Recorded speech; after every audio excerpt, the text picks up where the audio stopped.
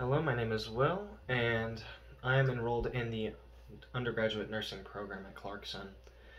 I chose to take this class because it counts for credits towards the humanities portion of the degree, but death and dying has always been something interesting enough for me, so I'd like to learn a little bit more about it if I do have to take a class. I would rank my death anxiety at around I'd say a 4, a 5 is the average. And what areas surrounding death cause you discomfort or anxiety? I guess it's just not knowing what happens afterwards, but I think that'll be most of everyone's answers. I have been to quite a few funerals. I can't really think of how many that I've been to whenever I've been younger, but I can think of 3 or 4 that I've been to within the last 3 years. One being last year, being a good friend of mine. I have sat with a couple people as they died in a professional standpoint.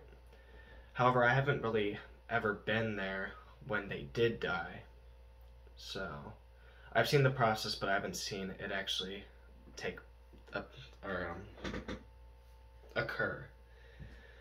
My life outside of school, pretty much working 24 hours a week, and I live in a house with 4 other roommates that I've been friends with for as long as I can remember, and we also have a cat. So that's pretty much how my life is looking like, mostly devoted to school and work as of now. Let's take a moment. And a major accomplishment that I achieved over the last year is being able to juggle so much class time with my personal time and my work time. And I think that is going to be the same goal that I'm going to have for this year, being able to excel in all fields of that. Over the semester, I just like to be able to format my time so that working 24 hours a week and then being able to do well in school will occur again. And over this class, I'd like to be able to help ease the discomfort or anxiety that I have from a 4 to maybe a 2, or just anything lower would be a good goal of mine. Otherwise, it's nice to meet all of you.